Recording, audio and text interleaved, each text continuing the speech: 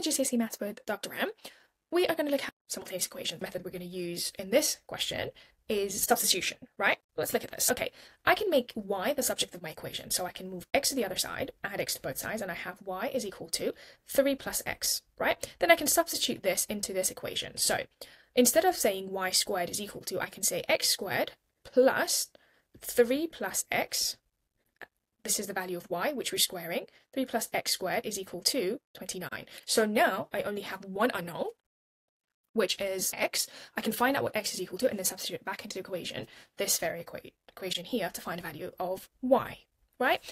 Now, let's look at it. So first, I need to expand 3 plus x, right? We're going to do the double brackets and we're going to expand them out. So 3 times 3 is 9 plus 3x plus 3x plus x squared, right? So we have x squared plus 9 plus, if I simplify this, that's 6x plus x squared is equal to 29, right? I'm going to add the common terms here as well. So it's 2x squared plus 9 plus 6x is equal to 29. Right, in order for me to solve this, I have a quadratic equation. In order for me to solve it, I need the equation to equal to 0. So I'm going to subtract 29 from both sides. So I have 2x squared plus 6x minus 20 is equal to 0, right? 9 minus 29 is equal to minus 20.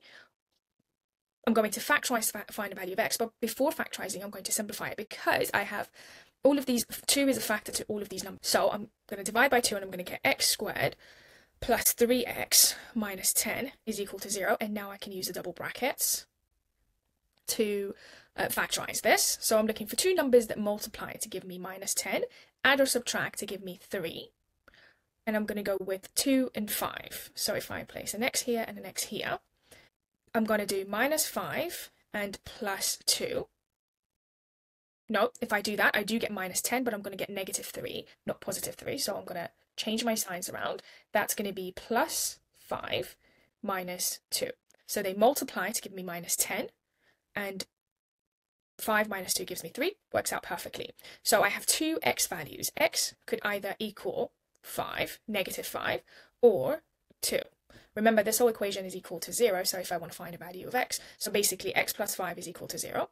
X minus 2 is also equal to 0, so that means x is equal to minus 5, and over here x is equal to 2, right? Which is why we always do the inverse of whatever signs is in the bracket, just so you know when that makes sense. So if these are our x values, then y is 3 plus x. So when x is equal to minus 5, y is equal to minus 2.